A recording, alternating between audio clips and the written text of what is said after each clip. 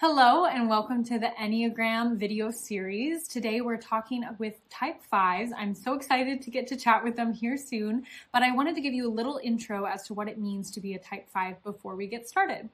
So type 5s are called the Investigator, and they are part of the head or thinking triad. So they see the world largely through their thoughts. Type 5s are highly cerebral, they're very observant, and they are very private people. They prefer to think through their emotions internally and rarely let their emotions be seen externally, especially as they're processing them. Type 5s find the world very random, and so they protect their energy by gathering as much information as possible and using that to react. They see this as a way of making the world more comfortable for them. They often observe things from the side and are very active in trying to understand what's going on around them. So they can be seen as sort of standoffish, but that's not true at their core. It's just the way that they can come off sometimes. 5s are very objective, which is a great tool for them in their lives. When type 5s are in stress, they can move towards the unhealthy portions of the type 7. So they can cling to things very tightly. They can become easily distracted and think only in the short term. When type 5s are in growth, they take on the positive portions of the type 8. So they can become very outspoken and present. They know that they can lose things and they're not so scared of losing things, and they reject the fear of the unknown. So hello to my type 5s. Thank you so much for sitting down with me today and talking about your type. So let's get started. I would love to hear from you both about what your favorite part of being a type 5 is. Being very kind of focused on finding facts and really digging into books and things like that. So whenever I have conversations with people, I really like to pull in those facts. Like, I found this on Google and I read this in a book, and I really like to kind of bring in that extra information that sometimes people don't know. I think for me, what I love about being a type 5 is kind of the independence that comes with it. I very much trust the things that I learn, like Rebekah said, and I take the time to do my research and understand the details. And so when the time comes around to make a decision or to plan something out or anything of that variety, I am happy to do it independently, which I think can be really helpful. Okay, so then the other side of it, what are some frustrations that you find with being a type 5? As 5s do typically tend to withdraw if they start to encounter a really stressful situation or if they're feeling confused. I find that that is kind of my gut reaction, is to push other people away, try to figure it out for myself, and not maintain the relationships that can really keep you going. And so it does become frustrating to me in that I tend to push people away, or I tend to kind of isolate myself when I'm stressed.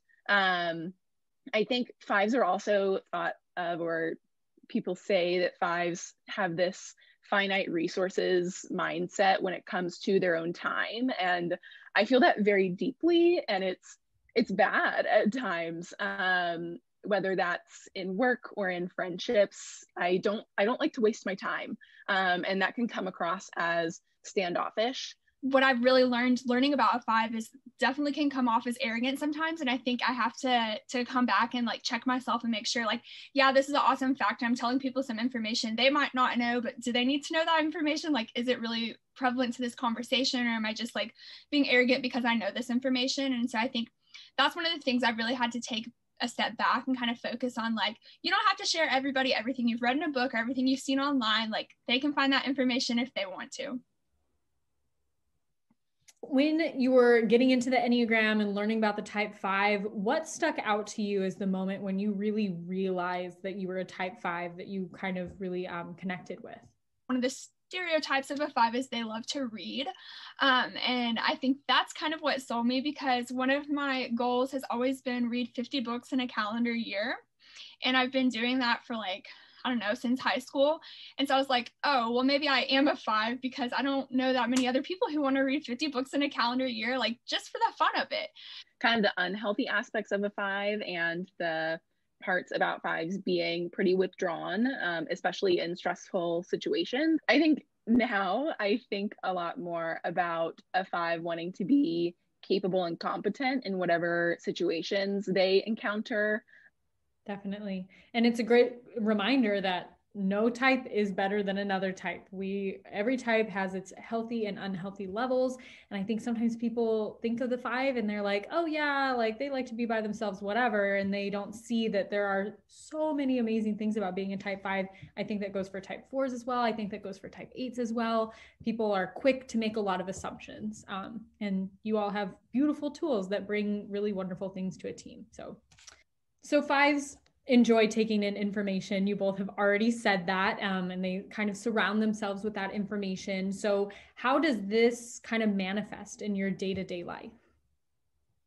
On my day-to-day, taking in that information, I spend my lunch break at work listening to podcasts about like what's going on in the world. Like there's a podcast called Things You Should Know, and I literally just listen to that because it's things I want to know. And it's like totally pointless and irrelevant to life, but it's like, this is fun. Yeah, I want to know about how a stapler was made. Like, why not? I like to have my research done in advance and then throughout the meeting kind of incorporate the additional pieces of information that I'm gathering from other people. I like to go and do that research on my own outside of that kind of direct interaction. How do you prefer to interact with other people? Well, I'm definitely an introvert. I'll own that entirely. I'm happy to go into a room full of people and spend time with people, and I do get some energy from being with people, but I every day need that kind of like me time to go and process my thoughts. My family has actually kind of always made fun of me for needing that me time. Like even as a kid, I just needed to go and like be by myself and read or do a puzzle or something like that. It's just a very important part of my day. And then when I do interact with people, I always want it to be very purposeful. When I think of like interacting with people, I very much am like, I can be in the room with you and we can have a conversation, but we're going to need to like get to the point. Why are we here? What is this about? So definitely very purposeful. I also think like when I'm interacting with strangers, I like it to be like a happy, quick interaction. Like I'm very big on, if I don't know you, like we don't have, it's like, hey, how's your day? Great. Nice to meet you. Bye. You both are 5-wing 6s. And so with the 6 portion, you're still in the thinking triad, right? So 6s are the loyalist. So how do you think that shows up just as you go about your life? The problem solving aspect of it. I think when I read about a type 5 on its own, I see a lot about like diving into eccentric topics and wanting to become an expert on those. And to some extent, I get that, and I am that. In my day-to-day life now, I think that I really like to apply the knowledge that I gain and use it for like very real world specific problems that I'm facing. I really stick with the word loyalist. I think for me, like absorbing information and all the things, but I really have my core people in my life. And I think when my 6 plays in, those are my people and I'm very loyal to them. And so even like my favorite book, my favorite movie, like I am loyal to those. That's never going to change. For those of you that don't know, there is an artist that's called Sleeping at Last that made a collection of songs about each type of the Enneagram. They're amazing songs, but I went ahead and pulled a stanza from the 5 song, and I just love to hear your general thoughts on it, if you agree with it, if you don't. So it says, I want to watch the universe expand. I want to break it into pieces small enough to understand and put it all back together again in the quiet of my private collection. What I really agree with is kind of, I want to break it into pieces small enough to understand. I think that's one of the things I really do in my life. It's like whenever there's a situation happening, I really like to pull it apart and see like what's at the core. Like if it's a problem, or we're in an argument, I'm gonna take it apart and I'm like, what's at the core of this argument? What's at the core of this problem in the quiet of my private collection? Because when I'm gonna pull that apart and pull those pieces apart in my mind and in my life, I'm gonna do it in my private. I'm gonna come in my room or whatever. I'm gonna sit there. I'm gonna think about it, pull the pieces apart, and then I'm gonna be able to reapproach the situation really I think kind of the joy that I get as a 5 from learning about these things is for myself. I just appreciate knowing how things work. That quiet of my private collection, it's just for me learning about these things. And I love sharing it with other people if they want to know, but I don't necessarily need to. So do you think that your being a type 5 lends itself to the career that you have chosen? Yes. So I am in law school right now. I'm studying to be an attorney. And something that I love about the idea of being an attorney is diving very deeply into the cases that I will be taking on. I don't really get bored reading through, I think, the dense briefs or memos that other people might find extremely unappealing. I really like them because it's just like, it's a story about the world that I can piece together. And I think, as somebody who is objective, I can understand what are the strongest arguments that arise, regardless of who my client is. When I really see it playing into my jobs, I think like it doesn't matter what I do, because I know with the right information, I can succeed and do it. And so whether it's like something that I absolutely love or something that I hate, it's okay, because kind of we're going to take that 5 information and I'm going to be able to process it and learn how to succeed. Okay, so what is an area of growth that the Enneagram helped you acknowledge? With a 5, I think it's this like need to dive in deep on everything that I'm trying to do or accomplish. So now I have to really, temper myself. And yes, I want to do research, and yes, I want to look into things. But being able to come to a conclusion and trust that, even without having done maybe as much research or thinking as I would like, is also something that's important in day-to-day life. I think one of the things I realized is like, I very much as a 5 need to be right. And I think that's something I didn't realize until I really learned a lot about a 5. It's like, I always felt that in my life, like I need to be right. I need to find you the answer, and it's probably going to be the answer I told you. And if it's not, I'm going to probably like self-isolate myself there for a minute and kind of think like, how did I not know that information? And I think that was something very unhealthy I was doing. Ever since learning more about the Enneagram, I've had to kind of take a step back and be like, you don't have to be right. You don't have to always tell somebody this is the answer.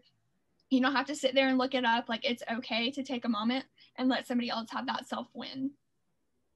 Another thing kind of jumping off that is, I've always felt kind of that there's one correct way to do something. And when somebody doesn't do it the correct way and is still successful, I get very confused. And also on my own, I always want to do it this one correct way. And sometimes that makes me struggle a little bit more in being adaptable to different situations. But yeah, so last question for you all. What is something that you want people to understand about being a type 5, and how can sisters use that to be a better friend to you? You gotta be able to give 5s a moment to themselves. 5s do self-isolate sometimes, and they really kind of need that peace and quiet to rethink. And so when you're with a sister, like say it's a long night of recruitment and you've spent the whole day practicing, or you spent the whole day recruiting sisters, your type 5 sister sometimes needs to just be able to go back in her room, go to sleep, see you in the morning type of thing. We love you and we want to hang out with you, but we do need that moment to kind of just recharge and refocus on the day. 5s definitely need that time to themselves. It's not a desire to want to be totally isolated from people. That's not what we want at all. We just have to have kind of that recharge time at the end of the day. And so I think the primary thing that comes to my mind for my friends is patience. I really value when people are patient with me for when I need to take that time.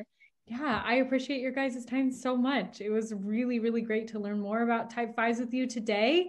And yeah, I'm glad that we're all sisters. Thank you so much for checking out this video in the Sigma Kappa Enneagram video series. If you want to learn more about the other types or about the Enneagram in general, make sure to check out the other videos. Bye!